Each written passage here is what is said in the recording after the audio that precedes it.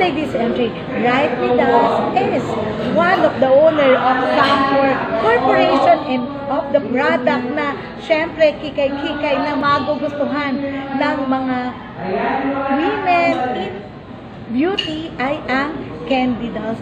Yes, Ma'am Grace Barrios, paano po nag-come up itong being the women empowerment entrepreneur ay may candy dolls ngayon? Actually, masasabi ko, millennial pa rin naman ako actually. And also, nakita ko yung trend na from sa old way na pag-flash is yung maglagay lang tayo ng something sa face natin, like powder. Ngayon, ang trend ngayon, miski sa mga kids, is putting some blush on their face. So, doon kami nagkamot na medyo, ano ang pwede natin ilagay or incorporate para long-lasting rin yung pagbabuti. Bukod dito sa candy dolls ay meron din tayong some kids. Before po nag-launch ito, gaano po katagal yung naging research and development ng mga produkto? Actually, before talaga namin siya inilaunch, nag-start ang ating product like 2018. So, ganun katagal bago namin i-process nationwide. So, hindi kami basta-basta na lang nag-come up with the idea of this and i-launch agad. Kasi alam naman natin na pag sinabing nationwide distribution, kailangan siyempre na we assure the quality of the product and hintay namin yung FDA ng product para ma-release. So, ma-check naman natin doon na may legalities of the company na pinresent natin kanina. We have FDA, and also SEC-registered yung company. So, doon pala makikita na natin kung ano kind of company yung nagpo-produce ng mga products natin. So, we assure yung quality kasi since ang bottom line naman natin dito is may spread natin yung product in nationwide distribution. Ito pong Asam Kinis ay iba-iba siyang mga variety dahil kanina nabanggit ko na for syempre, for kikay, for vanity is make-up yung sa ating mga women.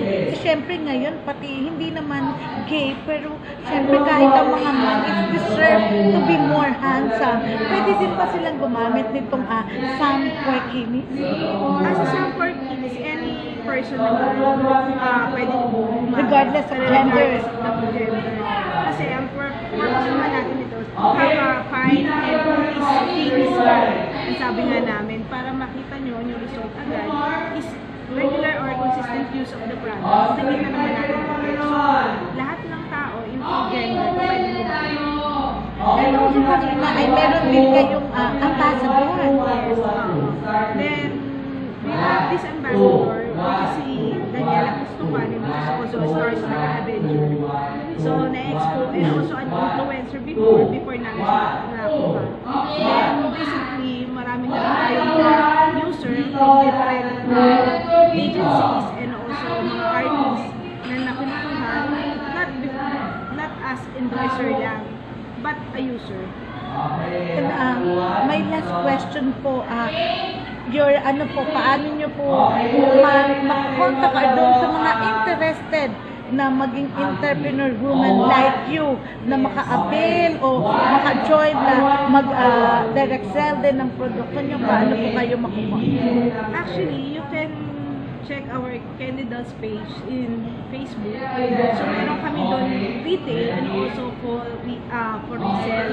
So, meron kami box of 24 which you can get for only 100 each. Then, if retail naman, pa isa-isa, the price of the product is 150 online. So, sa online, meron na din po ba kayong branches sa mall? We have different supermarkets and drugstore na kinikater na yung candy dolls and also kinis, but into provinces pa.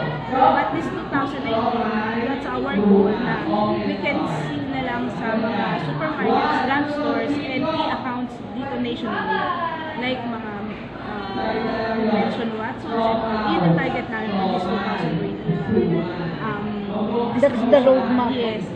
So, may mga distribution na tayo, but provinces na available, supermarkets.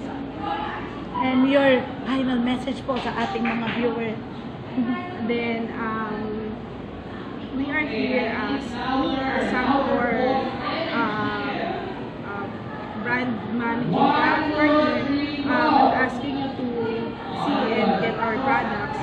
And we have this big discounts sa mga gusto rin magkaroon ng own business using this brand and also our product.